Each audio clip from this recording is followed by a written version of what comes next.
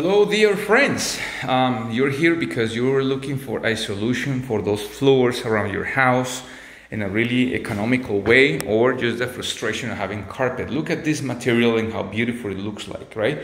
This is called linoleum, and what it does is that it actually comes in rolls that are about 12 feet, well actually 12 feet wide, and then you choose the length, right? So in this case, you notice that we're a little longer over there and we are missing a section. Even if we had it all the way stretched out, you still miss a little section, so we want to make sure that you go around. So how does this work? Well, linoleum is a really cool material to work with because now, of course, I mean, if you've seen other videos that I have, I love installing porcelain tiles and stones, and I like to put hardwood floors. But this, I find it to be a really reliable material to work with, especially because it's really inexpensive. We're talking that this entire room that is about 14 by 13 will cost you around $150 or less for the entire thing. So you know, what are the important things to remember when you're working with this? Obviously that you need to have a little bit, I just made a little cutout here because I have a little leftover just to make sure that I was able to get a little of the material inside the closet, you know, around the transitions. Make sure that you finish it up over there so you can put a little transition there. And you need to level. I want to show you here the sections that you need to kind of level. See, we have this patching material, this patching compound that you're going to mix, you're going to apply, and then you're going to just kind of buff a little bit, grind a little bit, a piece of stone or you know, something that will help you to take all the little edges out, and then you will put it down so you will have a nice and straight surface. So go ahead and use a large spatula or something to make sure that you don't have no nails or staples and things like that.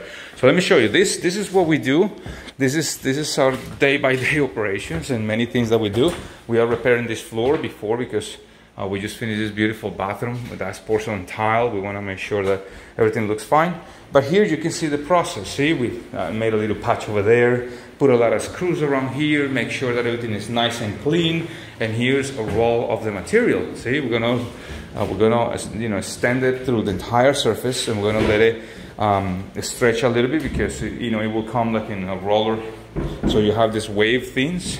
Then we want to go ahead and look over here. So those are the transitions. Look at this material. That's a really old linoleum, but look how durable it is. And then we change over here to tile. Look how cool it looks like, right? It looks like real tile. And we went ahead and put it down, and then after that we put the cabinets. Why? Because we want to make sure, except for those that were already here, but we want to make sure that you cover the areas underneath, and then, you know, no water is going to damage your floors. That's how cool it is, right? So let me show you another room, and this one has already the cuts.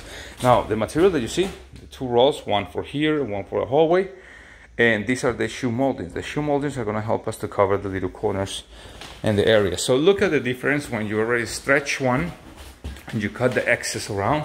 Look how cool it looks like. Look, it looks like a floating floor, but you don't have the hassle of cutting the stuff. You only need a knife. Then after that, what we're gonna do, now that it's nice and stretched, we wanna go ahead and put a little bit of glue on the area. So you're gonna pull it back, put a little bit of glue, put it back in. That's just to make sure that it will be on place, and just in case they move something strongly, they're gonna mess it up or whatever.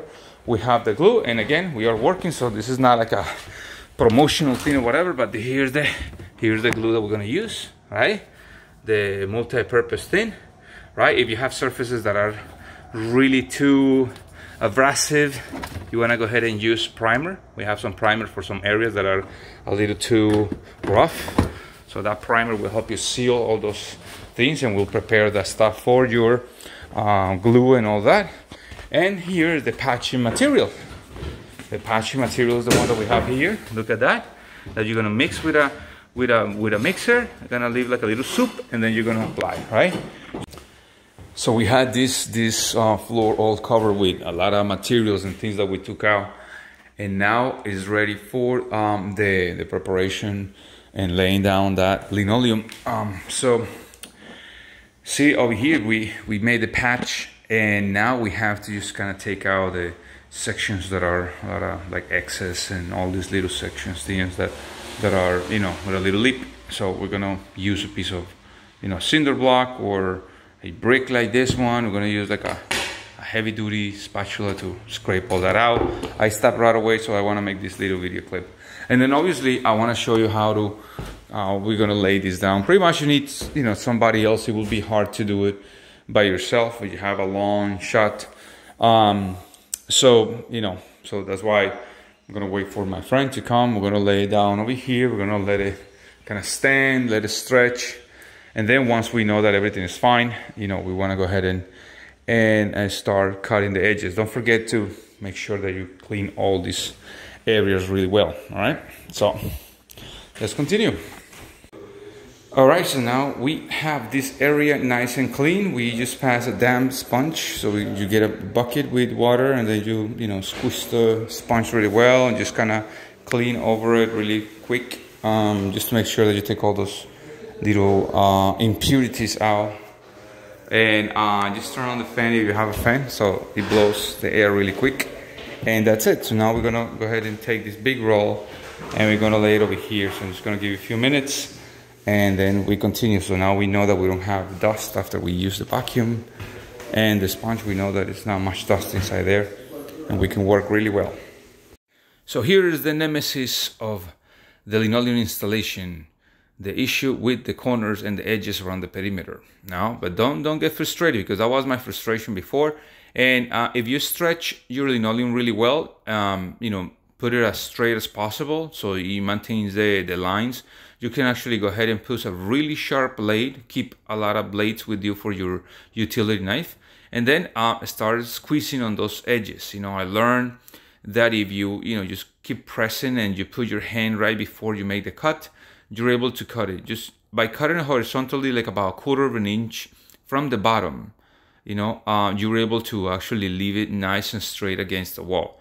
That was the biggest concern, and actually, you know, with a little bit of practice, you can do it. Remember that you also have, you know, about 3/4 of an inch. So if you mess up a little bit, it's not a problem, because you're going to cover it with the shoe molding anyway. So if you notice over here, I'm stretching the linoleum up so I can keep a nice and straight line, and I can just kind of continue with the wall. And once it's nice and flush, you're able to see that it goes all the way down, and it's in a very practical way. So the same thing over here. Push your linoleum really well. Press it against the surfaces. Make sure that you keep a nice and straight line when you're doing all these things, because the linoleum will tend to kind of, you know, turn sideways. So when you make the cutting, it's nice and straight. You will be cutting a little more than what you were necessary to cut, you know. That's the corner over there that is gonna give me a little bit of trouble, because I have like a 2-inch gap in between the wall and the fireplace. You know, the little wall is part of another bathroom that was kind of fixed, and so I had to make like a little line that is like about 2 inches that goes all the way in, and that was pretty much it. So now in the case of your kind of door frames and casing and all this stuff, you want to be curious as well. What I do is that I use a really, you know, heavy duty spatula to kind of press down the little corners and make sure that everything, you know, as you put it down, it looks nice and straight.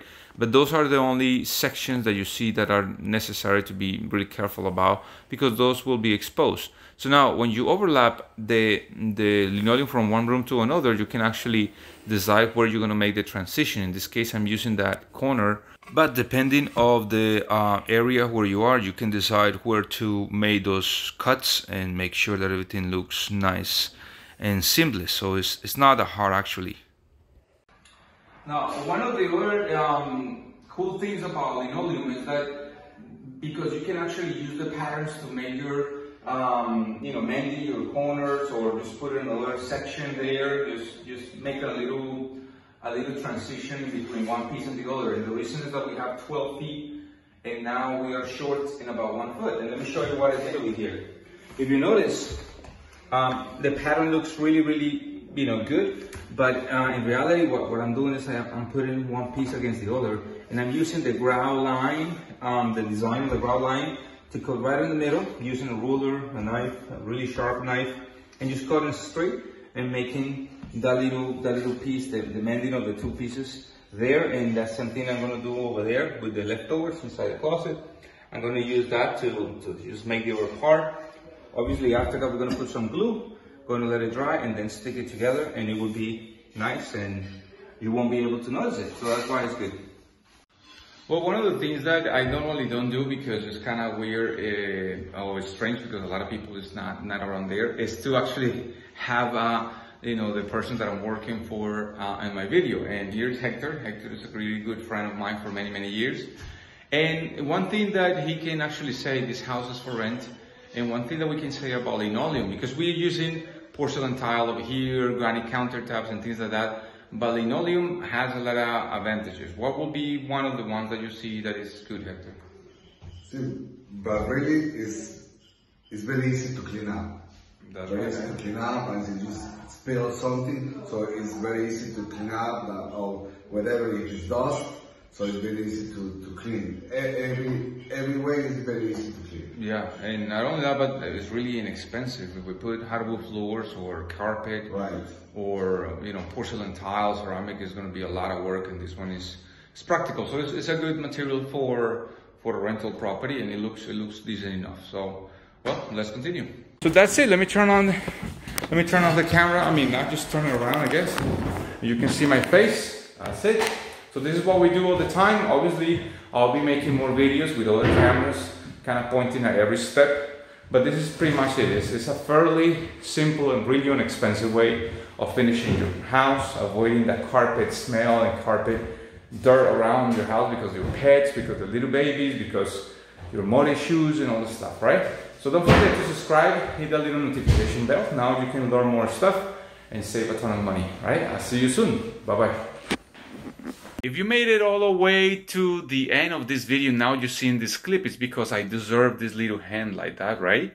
And besides that you will subscribe to my channel so you can learn more things, how to save a ton of money, and how to learn stuff that you may never thought that you will be able to learn. I'll see you soon.